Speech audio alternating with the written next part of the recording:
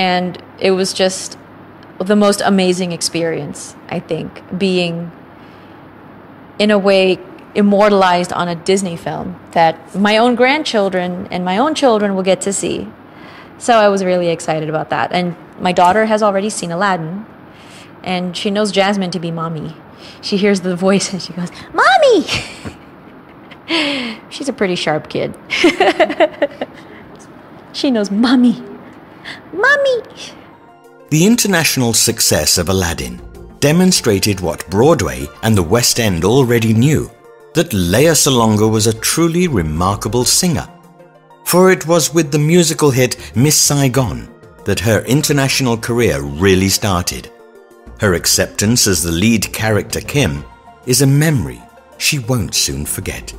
It didn't hit me just how big of a deal this actually was until I got to London to begin rehearsals and found myself whisked away into a field of photographers at the airport, as in jet lag. We're jet lagged and there's no makeup and I don't know what the heck I was wearing. And I just remember my picture being taken by photographers and like, wow, this is a big deal. And then I'd see my face in the papers and, oh my goodness, this is a big deal. Miss Saigon took the world of theatre by storm. Premiering in London on September the 20th, 1989, and on Broadway in 1991, the musical saw Lea in a powerful performance that garnered her critical acclaim and the most prestigious of awards. I won the Laurence Olivier Award in London, and I won the Tony Award, the Drama Desk Award, Outer Critics Circle Award, and the Theatre World Award because it was my Broadway debut. Yeah, people were calling it was like the Grand Slam of Broadway, and there are other great awards to get, but as far as being a musical theater actress was concerned, those were the ones that I think we were nominated for and got. And I was just very fortunate in that the role was, I'd like to say that the role is kind of foolproof, in that any actress who plays it will do well in it. And it doesn't matter. The level of skill, it really doesn't matter, because I was trained by a lot of people, but not to the extent that I could call upon the technique just like that. And I was not so skilled to have to be able to do that. And there were far more skilled people compared to me. So I was just incredibly fortunate that here was a role that was just so, with such magnitude in terms of its range and its scope, that, I think any actress who would have played it would have won those same awards. That's what I think, because the role is just so huge. Lea's success wouldn't have been possible if not for certain positive influences in her early years as a performer. She identifies these influences as women mentors who help shape and impact her career.